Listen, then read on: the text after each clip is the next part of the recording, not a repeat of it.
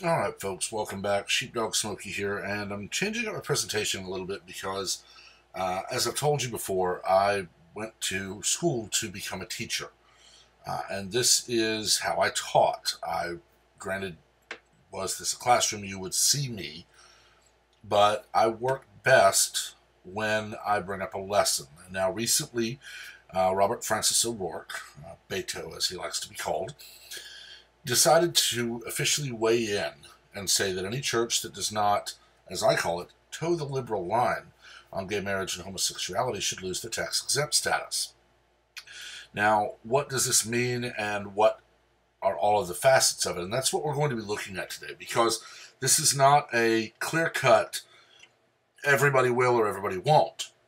This is a very multifaceted issue. So let's dive right in. When we look at it, the Constitution, of course, has the First Amendment, beginning out because it does involve 5 actual rights, but it starts with Congress shall make no law respecting establishment of religion or prohibiting the free exercise thereof. Often this is taken as the infamous separation of church and state. Many people will often cite the, quote, wall of separation, but nowhere in the Constitution does that appear, nor in the Declaration. That is just a fallacy. It literally, the only time it's mentioned is the above phrase.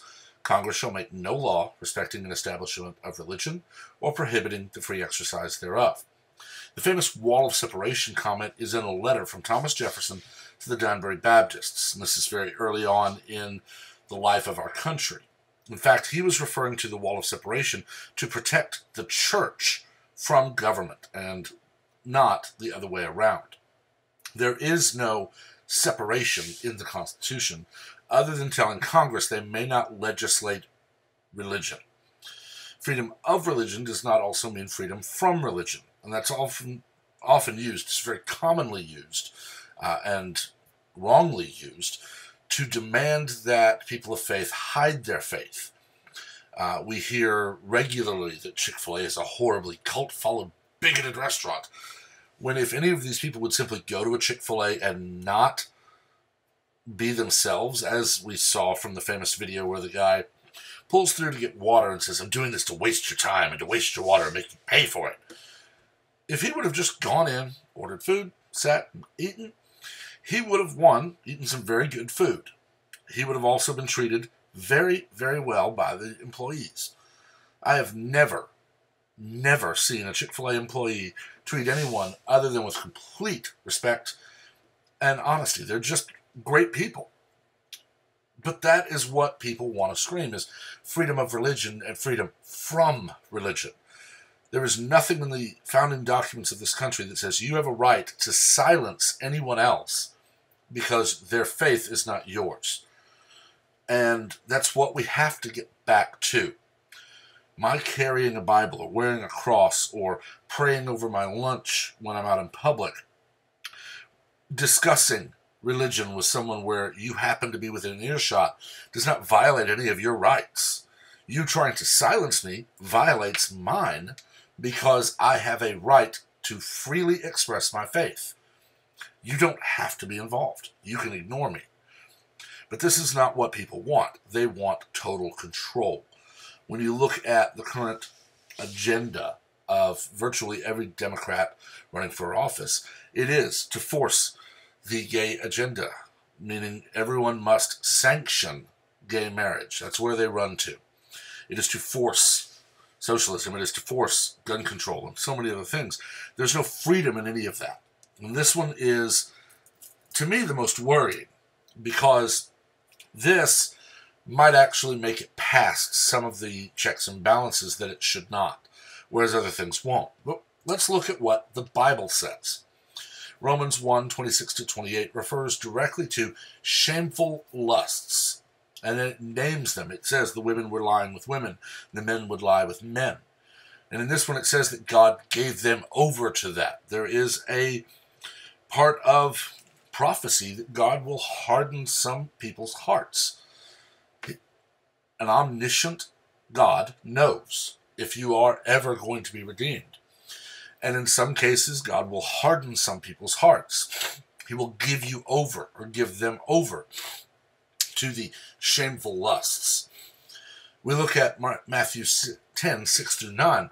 This is the actual verse that has, I believe, been made in this song. I'm not 100% because I'm not up to speed on my 60s music, but this is, "For a man will leave his father and mother and go to his wife, and the two shall travel on as one flesh." Very clearly states man and wife, father and mother. It does not say partner and partner, and this is, one, grounded in biology. Without external help, be that a fertility clinic, be that in vitro fertilization, a surrogate, or any other external help, two people of the same biological sex cannot conceive a child. Now, sex is enjoyable, okay? It is pleasurable, but very simply, sexual relations are procreation, meaning that you are doing this and it is meant to help you conceive a child. And two men or two women cannot do that without external help. A woman cannot conceive a child without biological material from a biological male. It's simply physically impossible. There is one recorded case in all of Christian history of divine conception. And quite honestly, I don't see that happening again. Leviticus 18:22 and Leviticus 20:13. The famous story of Sodom and Gomorrah, where we get the term sodomy from. In this story, you have Lot and his wife, who were in the city of Sodom, and they were visited by angels, telling them to get out because God was going to destroy the entire city. While there, men began banging on Lot's door, saying that they wanted him to send out the men. And this is often misinterpreted because you don't often go back to the original language of the text. But people say, "Oh, they just wanted to know who they were." It says, we want to know them." No, the actual literal translation is, "We wish to know them carnally." Literally translated, they wanted to have sex with the men. Lot offered his daughters. Why would he offer up his daughters if people just wanted to get to know his visitors? He offered up his daughters to try to save the city, and they refused. Lot, his wife, and his children left. Ultimately, his wife looked back and turned into a pillar of salt. But you can see in both of these that it is called detestable. If a man has sexual relations with a man as one does with a woman, both of them have done what is detestable. In another translation, it is called an abomination. This is the only time I know of in the Bible when an act is literally called an abomination. Now, the next argument people will make is that in the Old Testament, we have things where polyester would not be allowed, or eating certain foods together is not allowed. The Old Testament as a whole was not invalidated when Christ said the law has been fulfilled. When we look at the New Testament, kashrut law, which prevents eating shellfish or pork, certain things together. In his vision, Peter had a sheet descend from heaven where all of the food was unclean, and he was told, "Rise, Peter, kill and eat." And he argued that he was not allowed to, and God said, the voice said, "What I have made clean is not unclean." It's very simple. This has never been called complete and full and anything else. It is, because you can see it in Romans and in Mark, it is still what was taught. It still applies. The only exception to any Old Testament law or rule is one that has specifically been called fulfilled. The law has been fulfilled. And people refer to that. They talk about when Christ said the law has been fulfilled in him. That is the prophetic law, the messianic prophecies. But we look at, and this is something that has been done before, when we look at Daniel chapter 3 with Shadrach, Meshach, and Abednego. King Nebuchadnezzar had decreed that he should be worshipped as a god. He basically stole the first commandment. "Thou shalt have no gods before me." And Shadrach, Meshach, and Abednego refused, and they were tossed into a furnace. At a later point, someone looked into the furnace and witnessed 4 people, not 3, walking in the flames unharmed. It's later revealed that they were visited by who they claimed to be the Messiah, or claimed to be God, and they were saved. Just 3 chapters later, King Darius, and this is one, I've only ever had one person say this to me, but it is something I'll bring up. Modern Hollywood showed King Darius with his son Xerxes in the second 300 movie. And they had Darius killed, which drove Xerxes mad, and so on and so forth. The historical personage of Darius and Xerxes is based on real people. Xerxes did not gain supernatural power afterwards. He simply became a madman. But King Darius decreed that for 30 days no one may pray to any god at all. Basically said, you're going to be atheists for a month. Daniel regularly, before that point, prayed with his windows open. He refused to stop and was cast into the lion's den. Now, this is a common practice in this era. It was a common practice in Rome, where lions would be starved for not a long time. They still had to have their strength, but they would be literally just ravenous and turned on someone, be it for entertainment as they did in Rome, or just as punishment as was done for Daniel. But in that story, God shut the lions' mouths. Darius would look and see the lions lying contentedly and Daniel unharmed. Ultimately, this reconciled Daniel to Darius and was used by Daniel to witness. But all of these things come together to show that leaders who do not know the God of Abraham, Isaac, and Jacob, the God of Christianity, often will use religion for their own benefit. When we look at the biggest reason for the First Amendment, when we look at the Founding Fathers, it is the Church of England. Very famously, King Henry VIII wanted to divorce one of his wives and was told no. And he said, well, we will have our own church where divorce is allowed.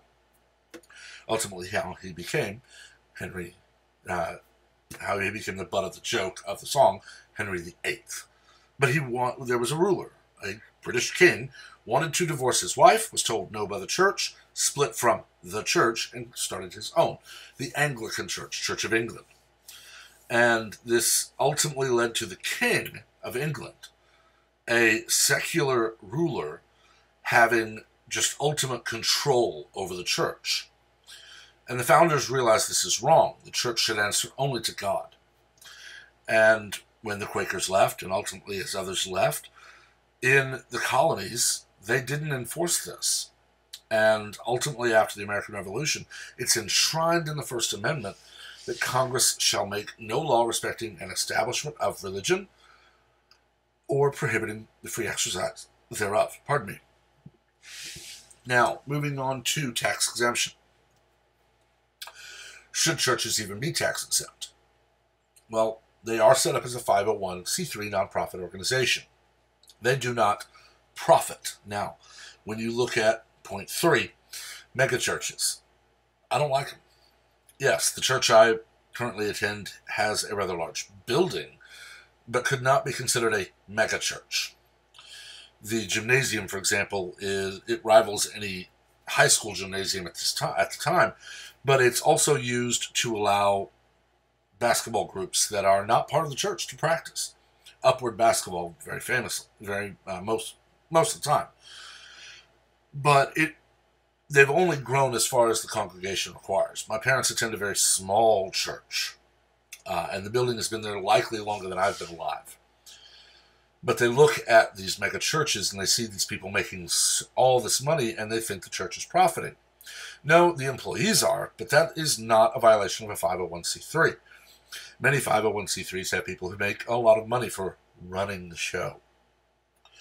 But when we look at it, this rule would apply to 3, maybe just 1 or 2 more, but to the big 3 faiths: Judaism, Christianity, and Islam. Because Judaism and Christianity both pull from Leviticus, Christianity also from Mark, and Islam pulls from the Quran, and all of them do this. Now, of course, Beto does not mention Islam, but it would be very interesting for someone to ask him. But why would the Baptist church lose their tax-exempt status when a Presbyterian church, which allows for gay marriage, does not? Or the Church of Satan, the Luciferian religion.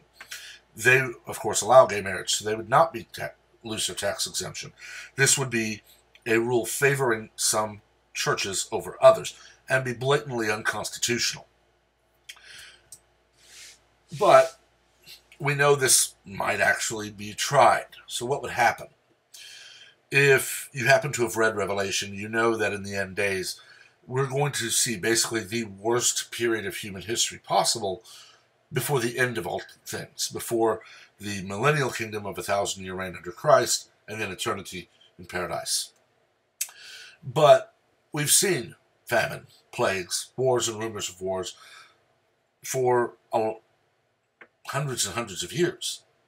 Prior to Constantine and his Reformation, the Roman Empire regularly would put Christians into the Colosseum, and they would be fed to the lions, so they would be made to fight someone who was very highly trained, gladiatorial combat, and this is how they were entertaining their people. They did have other slaves that would fight each other, just slave on slave, but this is how Christians were executed. But this doesn't, if it happens, this won't end the church as an entity.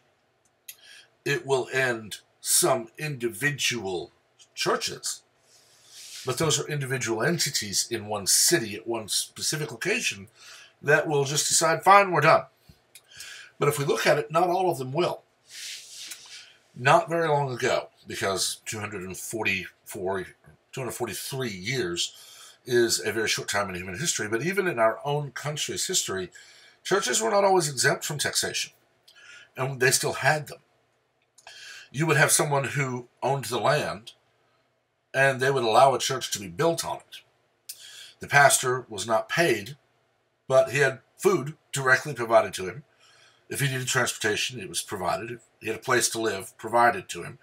Basically, instead of paying a pastor a salary, they were completely dependent upon the congregation. In my town, there is still the old parsonage, and it was in my mother's, I believe her teen years, maybe shortly after, that the pastor said he wished to purchase the parsonage because he didn't want to leave the town. Basically, he was getting on in years and knew that when he retired, he would have to buy a house, and they liked the parsonage. So the parsonage in my town actually existed into the 1960s and 1970s, and the church allowed them to live there rent and utility free, and that was a portion of their pay. If there's a problem in the building, members of the congregation would just show up and fix it. Or, if in the case of today, they would band together to pay for a contractor. Any property taxes, of course, would be the same. The community would just come together, and as opposed to the offerings given in Sunday service and donations to the church, it would simply be everybody comes together, figures out exactly how much is needed, they all come up with it, and one person goes and pays the property tax because that private person actually owns that land. So where does this leave us? Well, currently, as I said, it's unconstitutional to do this. Revoking tax exemption status from only those churches who do not sanction gay marriage would basically be saying tax exemption is a benefit to any church that obeys me, and anyone who doesn't is punished by not receiving it. Well, that is respecting some establishments of religion, and that is not allowed. It's irrelevant. Christianity, Judaism, and Islam, those three faiths together comprise the vast majority of people on earth. And all three teach that homosexuality is wrong. As I said, this is supported biologically. Without any help, two men or two women cannot conceive a child. Okay? And this, I realize some people are going to say that a trans woman before surgery could help her her lesbian lover conceive a child, or her trans male partner conceive a child. Well, no, that's physically not the same thing. That is a biological male and a biological female. This is not going into what the left currently demands we accept, that there are unlimited genders possible. This is physical biology. Two people who are biologically the same sex, two biological males or two biological females, cannot conceive a child. You need one of each. And for centuries we've had governments that overstep their bounds and they try to rule over their people. Okay, Rome, prior to roughly 333 with Constantine and his dream that conversion to Christianity would ensure his armies won, persecuted Christians. They met in people's homes and they fellowshipped. And then after that, they became the church. But then we get the Protestant Reformation with Martin Luther, basically saying, listen, we've got it. We're doing just the same thing that governments have done. We're now saying that men can decide what is and is not right. They can speak for God. And that's not right in any way. God speaks for God. Then we have the Church of England. Now we have the various denominations of Christianity. But it always comes back to when something happens, people will persevere. They will find a way around certain things. If by some fluke we see both houses of Congress and the White House and ultimately the Supreme Court all controlled by liberals, and this happens, the church in my town may close down. My congregation that I officially am a member of may close. My parents as well. There's no law saying people can't gather in my home. I'm not tax exempt. I pay property taxes. I pay sales taxes. I pay income taxes. It's very simple. That's the way it works. So they're not granting me anything because I'm not a church. I am a Christian. And if I want to have people over to study the Word of God, that's fine. If this happens and someone actually does say that this mosque must close, members of that mosque can meet in someone's home. If a synagogue is forced to close, those people can meet in someone's home. We will still see the church as an overarching entity continue. It will just be a much larger number of very small groups as opposed to a much smaller number of very large groups. I understand that not everyone who watches my videos is Christian. In fact, I want that because, one, I am called to witness. And if this sparks a question in someone and they start talking and it goes down that road, that's a good thing. But it also sparks debate. This is very clear. The First Amendment states you may not have any law that allows a benefit to only some faiths, but not all. This would be a punishing of some faiths by granting a benefit only to those who obey what Robert O'Rourke wants them to. It's a blatant violation of the First Amendment. My wearing a Christian t-shirt to a public place is not. My praying in public is not. This is. But it also is very likely that one day it will, whether in my lifetime or not. And like I said, the church as an overarching entity, an overarching body of believers will continue. We will see it return at that time to what it was in the pre-Constantine era, where believers met in someone's home and they would fellowship over a meal and they would learn and just work together. And that can't be stopped. Not without just brutal subjugation of the people, where you have thousands upon thousands of jackboots in every corner of the country, kicking in doors and arresting people for praying. And, honestly, at that point, we've pretty much lost the entire battle for the planet. But enough about that. I do want to know what you think. I would love to hear from you. Also, I would love to make sure that I say, because I'm supposed to every time apparently, make sure to like the video and make sure to subscribe. This is really kind of going to be what I try to do from here on. I may react to a news story. I may react to something else. I may do a pop culture video where I talk about a movie. I mean, I love certain genres of movies, so if I see one, I may do a review on it. But ultimately, I studied to become a teacher. I studied to be an educator. And when I see comments like a work made where he says, yes, churches who do not sanction gay marriage should lose their tax-exempt status, I can't let that go. That is the most blatant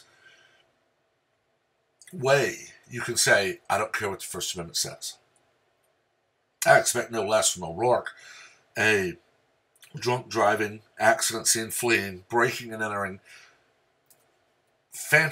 guy who fantasized about murdering children. He admitted he fed his wife a verdant turd.